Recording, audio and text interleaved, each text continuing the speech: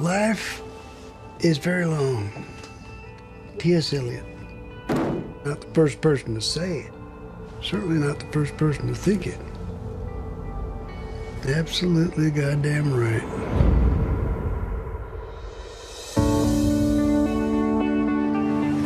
You ready for this? No. No way. Hey, Mom, I'm here. Oh, Mom, you're so big. Look at your boobs. Last time I saw you, you looked like a little boy. I damn your father for putting me through this. Do you remember your Aunt Karen? Well, that must be this year's man. Soon you'll be gone, never to return. Don't start with that. Father, you broke his heart when you moved away. That is wildly unfair. You were Beverly's favorite, you know that. I'd prefer to think my parents loved their children equally. I'm sure you prefer to think that Santa Claus brought you presents, too. I missed Uncle Beth's funeral. That doesn't mean anything compared to what you have in your heart. Belle, where are you living now? Beg your pardon? You and Barb are separated, right?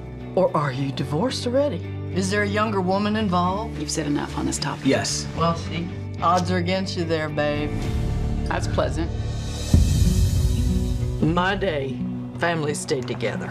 I'm a man on fire, walking through your street with one guitar and two dancing feet. You're supposed to be smoking?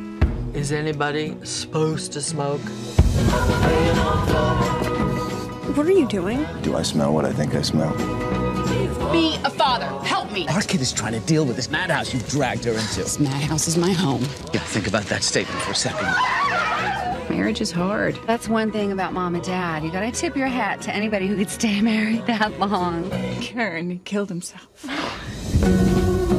Thank God we can't tell the future.